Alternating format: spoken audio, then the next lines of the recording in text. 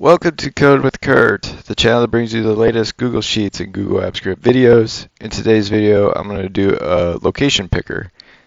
And what I'm doing this on is a web app, and I'm using a Google Sheet to provide the addresses to put the location on the map. So here I got my Google Sheet with the places. I got my web app up with a drop down of those locations, and when I select it, it's going to show me where that is on this map. And this map is, you can zoom in and out of, and I can go to Lambeau Field, which is in Green Bay, Wisconsin. And then I can also go to Stamford Bridge, which is in London, England as well. So just some different variations. A couple things that help me with these maps here. This is coming from a JavaScript library called Leaflet, and it is an open source JavaScript library, and it gives you the commands and the different way to attach your library, and I could go through that in this video. And also with that, I used another documentation site that helped me put this together, and this one's called joshuafraser.info/leafletbasics/. And I really use this because this really showed you how to do it without having an API key of any sort, which this really helped. So I use this as well to put this web app together. So I'll go through how I put it together in this video, and I'll give you a step-by-step process of how I did that. So let's get started. So here I have a Google Sheet. It's new with some data in it, but I called it Web App Maps here. And I got a location, or I got a sheet called locations down here. And in here I got just data here, just a table of data where I have place, address, city, state, and zip. And this is where I put my places I want to look up and the address of those right here. So this is no formulas in here, it's just data. And with a header row here. So from there I'm going to go to Tools, I'm going to go to Script Editor. And the first thing I'm going to do is I'm going to copy in my Google Apps script here. So here I copied in my Google Apps script code. And next I'm going to create my HTML code. So I'm going to go to File, go to New, I'm going to go to HTML File. I'm going to call this GetMaps. And this is important why I called it GetMaps, because it follows this function here, GetMaps. So I'm making it the same thing as this above here. So I'm going to hit OK. So I have that created, and this is just a basic shell of an HTML. So I'm going to go back over here to my Google Apps script. This first function here is a standard function with Google Apps script. It's called a do-get. This is what starts your web app up. So once you deploy it for the first time, this is what makes this deploy happen up here. So you have to have this function in. And what this function does is it grabs this file and opens it up so you can see the view of it. So this is a very basic command here, and this is how it gets the web app started. Next I'm going to go ahead and build my GetMaps.html, and then I'll go back and forth between this file and the Code.gs file and show you how those interact with each other. So I'm going to go ahead and copy my HTML over here. So I'm going to hit save here. This code I will post in the comments section of the video, so you can have this word by word. So the first thing I'm going to do is I'm going to go down all the way to the bottom to the body of this HTML. And the first thing I'm doing is I'm doing the pick list here, and I'm doing my drop down with my select statement here. This is your HTML code here. So I'm doing a select here, and how I'm populating these is down here I'm calling a script, and it's the last command on here. I'm calling it load addresses here, and this is a JavaScript call out called load addresses, and that's up here. That starts one of my first functions in my JavaScript, and here's my JavaScript is in this script tag all the way down to this script, and I got, I believe, 2 functions here, on select and load addresses. and I'll cover these here. This is the attachment of the Leaflet library. These two files are important here to get the maps to work. It provides all the code that you need for that display of the map. And from within this is your calling commands to call that map open. But I'm going to go with the load addresses here to get our drop down started here. And I do have another video from the tag above about creating a drop down for web apps as well. You can check that out. But this is load addresses. What I'm doing here is I'm calling a Google Apps Script command here that calls a function, a Google Apps Script function here, getList. Now getList is over here, and what this does is send the SS object to active sheets. I'm declaring my locations table, which is here, locations down here, my sheet name. And then I am getting the last row of that sheet. So I want to know how many records I got, and then I'm going to go through. Oh, I got the last row, and then I am returning back an array, and this is get values here. I'm using this command, and this is the start, the first row. This is my starting spot, the row and column. So I'm doing row 2, column 1, which is right here. I don't want to bring in my header record. I just want to bring in the data below that. And this is declaring how many rows I want, and this is declaring how many columns I want. So I get the last row. I'm going to do -1 because I don't want to do the header record, and then the 5 columns. And I'm returning this back to my JavaScript command, and that's going to come through here on the AR. And then from there, I am assigning my ID. I'm getting the object for my ID addresses, which is down here. Right here is the ID of my select. So I'm grabbing the object of this because I'm gonna put in options within that select statement. So I got this console log. This is just for debugging. This just displays it where you can see it. You don't need this command. You can cross it out, but I can show you where that's helpful. And then the first option I'm creating is a blank option, just to start out with. So I'm doing the value in text blank, and I'm appending it to my select statement here. So that's my first option I have. Next, I'm going to be going through my array, and my array consists of these 4 records right here. And what I'm doing here from that array is I'm grabbing, there's an item and an index that comes back. And with this, I don't really need the index, I just want the item back. And then each spot, so each one of these rows is its array itself.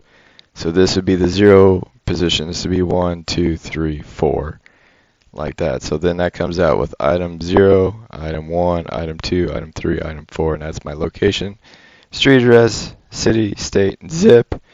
And how am I assigning the value to this select is I'm doing the concatenating all the street address, city, state, and zip all together here to pass as my value, and my text is my location. So that's what we see as the location, but when I'm selecting it, I got this value with my selection for my option. And then from each one of these that I'm going through, I'm appending it to my select statement, address select. So that completes my drop-down list for my web app. And then the next thing that I'm putting together is when I select one. So I got my drop-down list. The next thing I do is I select a location.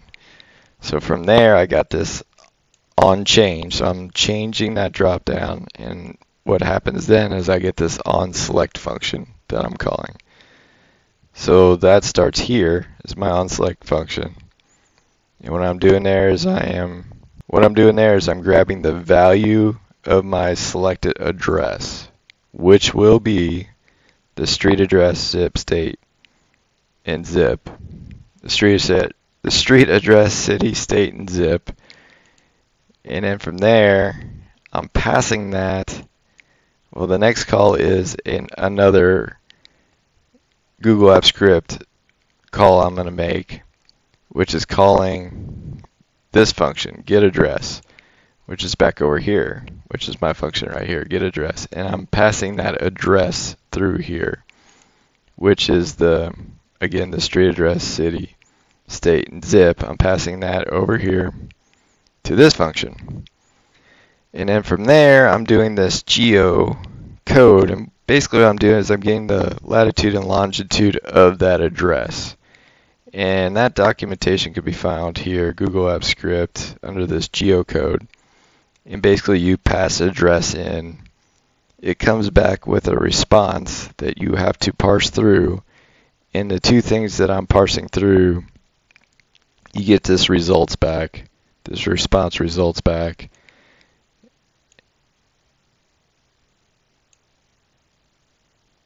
And we're looking at the results of I, which I think you're getting one result back. And then from there, I'm grabbing the result. Well, here. From there, I'm grabbing the result, geometry, location, latitude, and result, geometry, location, longitude. I need those two numbers. So I'm doing that call here. I got my return array because I want to return those longitude and latitude numbers back. So here I copied that over here. Again, I got this logger statement here, which that just displays for debugging reasons. So I'm coming through here and I'm pushing that to this array, and then I'm returning that array right here. So I'm grabbing the first one I find, a first result, which I think you only get one result for this. You're getting your latitude and longitude for the address you're putting in, and I'm passing those two values back over here because I need those two values to start up my maps. So here I got this here, the console log, which again is for debugging. This is really not needed for this functionality. And I'm doing a for each, so I'm going through the results I came back, which should just be one. So from here, I'm defining my div here, and I'm inserting it at location map. So location map is right here, this ID. I'm inserting another div inside this div here.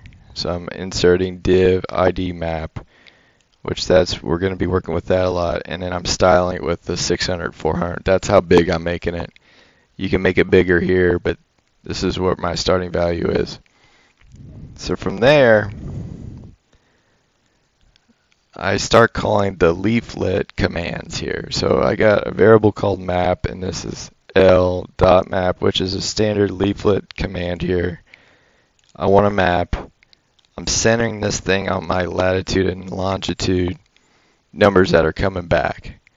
So if I come back over here, I think, yeah, latitude is the first number and longitude is the second number. So my item 0 is the first, item 1 is coming back. I'm entering that in the center of my map, and I'm giving it a zoom to how zoomed in I want on that initial screen. So I got it set to 15. Again, this is the leaflet command here. Here's another leaflet command, is the tile layer. This adds the actual map that is seen when I open it up. This is actually the streets and stuff like that. From here, you're just basically entering a box. This adds the map itself, the streets and stuff like that. Another leaflet command, it's called tile layer, and you're sending these kind of images of maps here. And this right here, this is the bottom. I guess this is the source of it, the open source of who provides that map as well. So I kept the copyright on there as well. That's on the bottom right corner. And then again, you're adding it to this object called map, add to map. And then the last command for the leaflet is the marker, and that's the picker on the map that shows you the exact location of where you enter the latitude and longitude, and that is the marker here.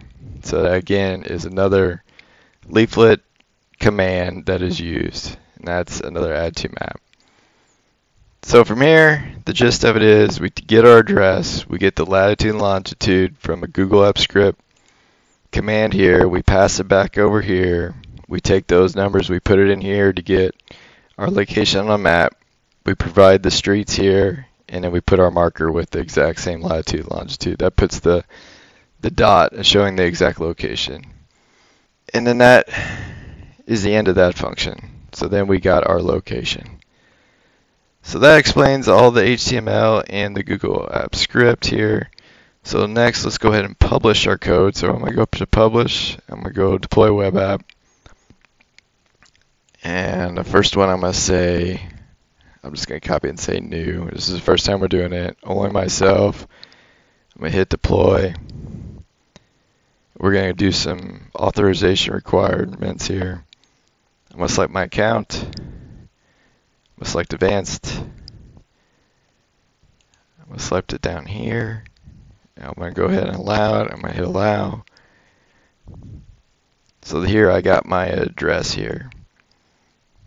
So I'm going to go ahead and copy that. Instead of copy this, I'm just going to hit OK here. This is the first time I go with it. You can copy and paste that into one of your pages. But what I tend to do for debugging and stuff like that, and I don't think I showed this on a previous video, is I go back up to publish, I go deploy a web app, and I click this link right here, test web out for your latest code. And this gives you like a development URL, so I don't have to keep doing this process over and over again. I just click this, it pops up like that. You notice how it says dev on the side here. But that's how I test it. And when I'm done testing my changes and stuff, then I'll redeploy it again and get a new address. So I'm just going to show you the development side of this as well. So again, here we got our drop down, and I can select my location. In there I got my map. So here I can go over to these three dots. I'll show you this. We can go here, more tools, developer tools, and you can kind of see the information that comes in and out. So here's the array of the locations that are coming in for my drop down. And then down here you'll see my latitude and longitude coming back as well. And that plots my map here. So you can see the information coming back and forth. And that is seen, that is provided by these console logs here. So that's what displays it out on that, which is really nice for debugging because you can see the information coming back and forth. So that concludes this video. If you have any questions or comments, please leave it below the video. And if you're new to this channel, subscribe to catch the latest videos. Until next time.